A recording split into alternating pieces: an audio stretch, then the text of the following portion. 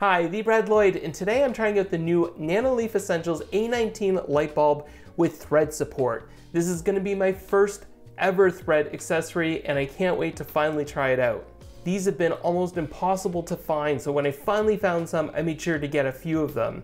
And if you've watched this channel before, you know I'm a huge fan of Philips Hue. So in this video, I'm going to compare these against my Philips Hue light bulbs to see if they're just as good.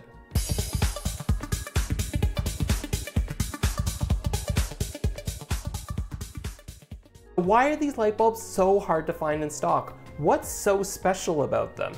Well, for me, it comes down to three things. Well, first is price. I got these light bulbs for only $26.95 on the Apple online store here in Canada. The Philips Hue, for example, cost $59.99. That means I can buy two of these Nanoleaf bulbs for less than the cost of one Philips Hue bulb. Next is design. These light bulbs look awesome. I love that Nanoleaf went with a creative design that really suits their brand. This 120-sided shape is known as a Rhombicosidodecahedron. Rhombicosidodecahedron. Rhombicosidodecahedron. This 120-sided shape is known as a Rhombicosidodecahedron. I've been practicing that one for days. Next is thread. There's been so much hype about thread since the Homepodmini was released last fall, but there still aren't very many accessories that support this technology. For many of you, you've heard all about thread, but if it's something that's new for you, then here is what it is in a nutshell. Low energy.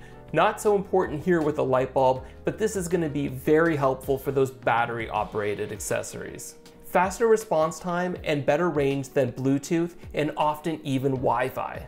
Thread is known to be self-healing. All of your thread accessories connect together into one large mesh network. The more thread accessories you have, the stronger that network is going to be.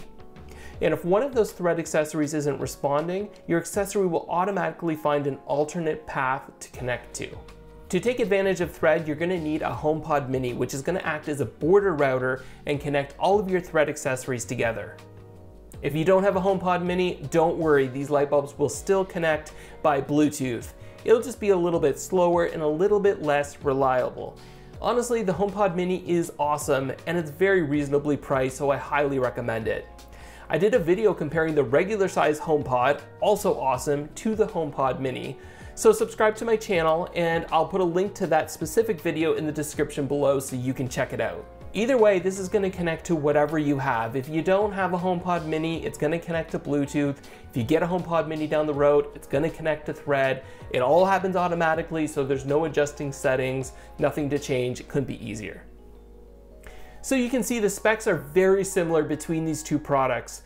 But let's do a side-by-side comparison so we can test the brightness, the color intensity, and the responsiveness between these two bulbs. All right, so let's get these lights into a light fixture to see what it looks like and to see how easy or hard setup is.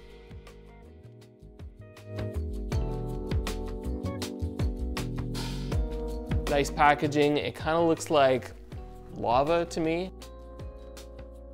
We've got, looks like a little HomeKit code there, so I might need that.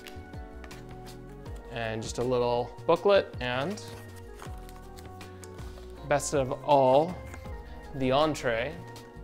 This really is an awesome looking light bulb. Rhombicosidodecahedron. I like too, it looks like there's a HomeKit code right on the light bulb itself. So I guess screw it in and go from there.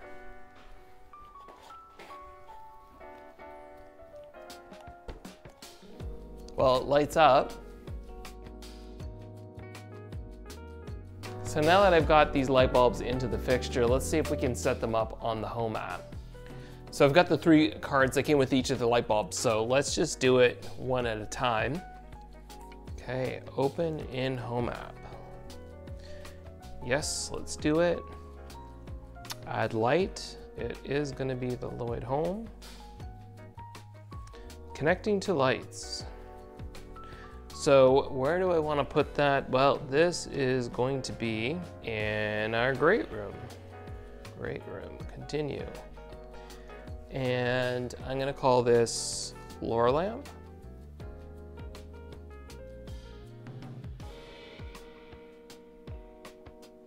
And we're gonna skip the automations for now. We can do that later. I don't even know which light it is that I just set up. So let's just try changing it purple, or maybe that's closer to blue. There we go. Okay, that looks nice. And if I want, I can dim that. That was really, really easy. So let's set up the second one the same way. The next thing I recommend doing here is going into the Nanoleaf app. You can download it from the App Store if you don't have it already, and you can see it's laid out very nicely. You can see all of your rooms and your accessories within the Home app. What you really want to do here is make sure you have the most updated firmware available. There's a couple of different ways to do this. A simple way is just by clicking on one of your Nanoleaf accessories. And then from here, you can click on the Scenes tab, and then you can see Upgrade Now. When you do that, it'll actually take you to the firmware update page so you can update each of your Nanoleaf products. You can also do this directly from the Settings app, so whatever's easier for you, but it's good to make sure that you've always got the latest firmware update.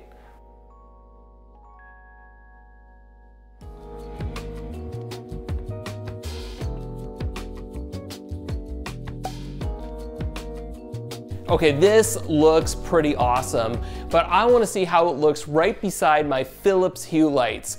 Let's go test it out so we can compare the brightness, the color intensity, and the responsiveness of these lights. Okay, I've got Nanoleaf on the left and Philips Hue on the right. Turn on my den lights. Turn off my den lights. Turn on my den lights. So one thing I noticed right away is the Nanoleaf bulb retains the last light color that it had, where the Philips Hue defaults to around a 2700 Kelvin light temperature. I also noticed that the Philips Hue, you can see dims as it turns off, where the Nanoleaf is more of a just on and off. Turn my den lights green. Okay, those both look pretty green. It's hard to tell which one is greener. They both look really good. Turn my den lights red. Wow. I don't know, both of those look really, really cool. I almost think the Nanoleaf has a bit of a darker red than the Philips Hue. That's super hard to tell. Those both look pretty awesome. Turn my den lights purple. Okay, very nice. The Philips Hue seems to have a bit of a brighter purple on this one. This is where I'm noticing the Nanoleaf isn't quite as bright. Turn my den lights yellow. Seriously? Turn my den lights yellow. That is pretty sad for both of them. They both look super green to me. Turn my den lights green. Okay, I guess I can see a bit of a difference. Turn my den lights white. Whoa, okay, that is bright. I would say the Nanoleaf actually looks slightly brighter than the Philips Hue. Both are pretty impressive here. Dim my den lights to 50%. Okay, so at 50%, they both look fairly consistent. I would say here the Nanoleaf looks a little bit brighter than the Philips Hue. Turn my den lights to 1%. So that's really good. You may have noticed LED lights sometimes have difficulty dimming at very low levels, but 1%, and that looks pretty light. Definitely still on, but pretty light. Turn my den lights to 100%. Turn my den lights turquoise. Oh, that's nice. Okay, the last thing I want to test is how well do these Nanoleaf lights work when there's no thread support. So what I've done is unplugged all of my HomePod minis throughout the house. So it's essentially working off of Bluetooth. So does that make a difference? I'm interested to find out. Turn my den lights red. Wow, okay, huge difference. Did you guys see that? That was crazy. Turn my den lights blue.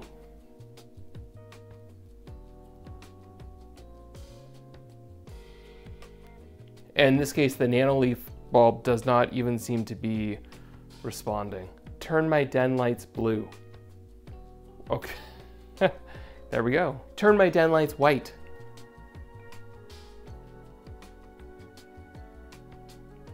And obviously you could see the delay there, and it looked like it actually turned red before it turned white, which was very unusual. Turn my den lights to 1% brightness.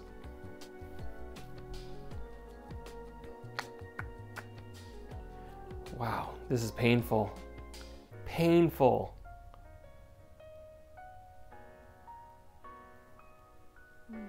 The Nanoleaf doesn't even respond here. I have an error, sorry I didn't hear back from your devices. So that's not good. Let's try it again. Dim my den lights to 1%.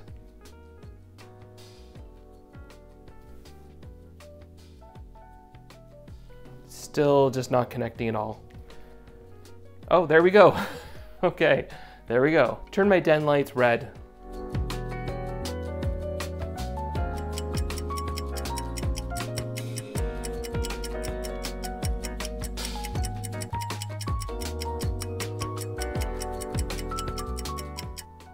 Wow, okay. How long was that? That was crazy. So you can really see how important Thread is here as compared to Bluetooth. The Philips Hue is fast, it responds well.